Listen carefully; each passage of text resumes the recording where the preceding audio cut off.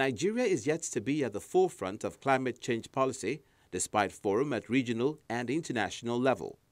The alarming effect of changing climate on lives and livelihoods across the 6 geopolitical zones of the country needs urgent attention.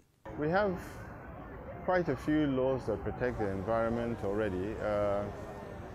Again, a good example is the environmental impact assessments that are required for significant projects nationally. And the need for this EIA is what made it possible for us to stop the Cross River Superhighway that was to go through the Federal Forest Reserve from being built. So the state government, I believe, is on their 4th version of the EIA. It shows that they are not able to demonstrate that the project is environmentally friendly, and they have taken the environment into full consideration in executing the project.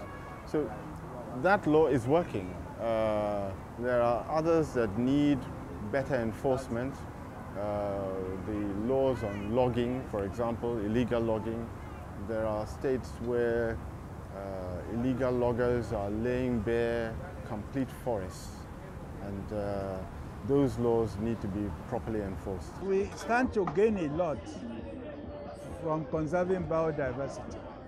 And we are very lucky in Nigeria because in the eastern boundary with Cameroon, we have a forest which is practically the oldest forest in the world. In the Kuru, where we find those mountain gorillas. Because that forest escaped the last glaciation in the world. So you imagine, tens of centuries, millennia of mutation and development of species. So we don't know what treasures we have. Only about 30 years ago, they discovered a type of periwinkles growing in Madagascar, which helps to cure cancer. There are all these wonderful things. Funding schemes have been adapted globally to support climate change mitigation and adaptation, such as Clean Development Mechanism under the Kyoto Protocol. The country hardly benefits from this global resources due to several factors, such as stringent Clean Development Mechanism, funding guidelines, and inadequate private sector engagement in climate change programs. National forest reserves around the country, designated and protected national forest reserves. What we have in the Lekki Conservation Center is just 78 hectares of land that is being preserved and protected. But the federal government has designated forests around the country, and yes, some not as well protected as they could be. Yankari is one example of where better protection could yield better results. But aside from those national projects, NCF in collaboration with, for example, the gas people, we have a project in Bonny where, similar to the Lekki Conservation Center, we are protecting a vast area of land where we are preserving the environment. We have projects also in Edo State, in Okomu, where we are also collaborating with the state government there to try and preserve the forest environment there as well.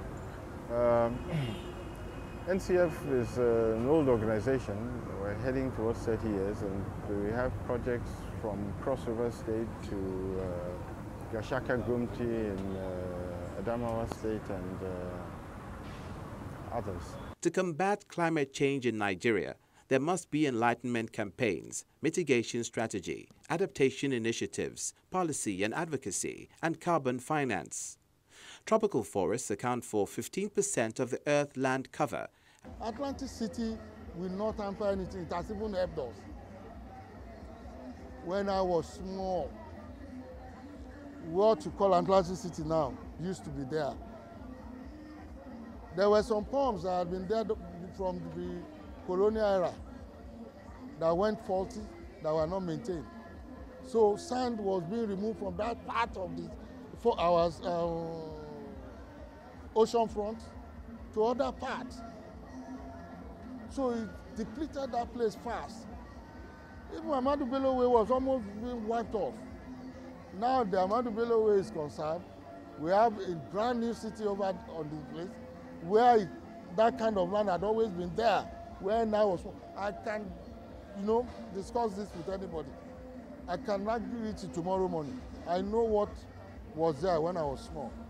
If I get that, when we come for picnic and they put you down on Ahmadu Bello Way, you will run and run and run and run before you meet the seafront, before you meet the sea. The coastline, very, very far inside.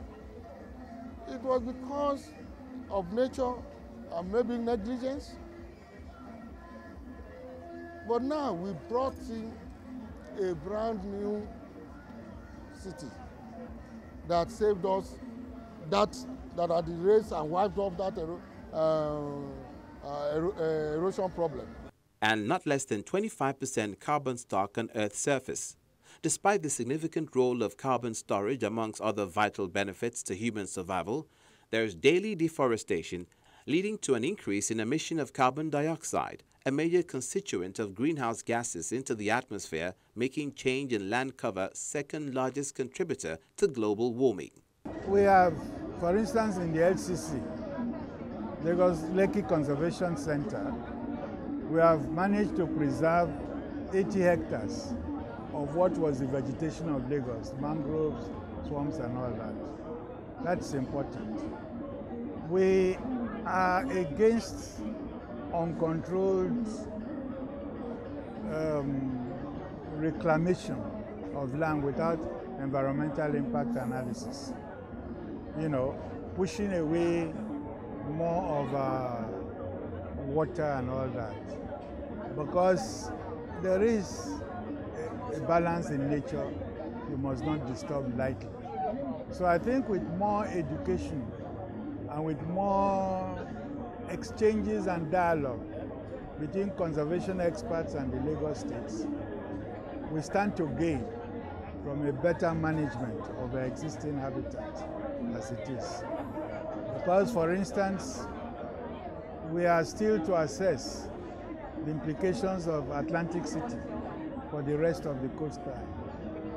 And if it was to create land, we have all the way from Itoinki to Epe, land which will be easily reclaimed at less than 1/8 the cost of Atlantic City, So these are things, it's a continuing dialogue. And I'm glad that the Lagos State government is increasingly aware of the need for best conservation practices. If the growing population is aware, if the growing population is educated on the need to preserve the environment, then no matter the numbers, you would still have a protected environment. You would still have people that know that they do not see an elephant in the bush and they kill it for the sake of meat. They know that the elephants in the bush are dwindling and there's a need to preserve and protect them.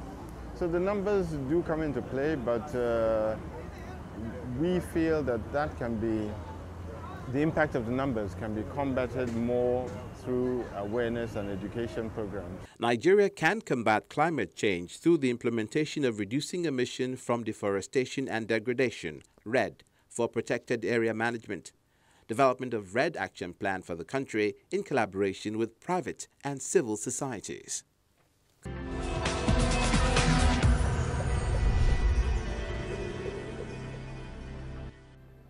That's our program for this week. Thank you for being a part of it. We hope to be back with you next week. But our inbox, edfile@channelstv.com, is always available. It's bye for now.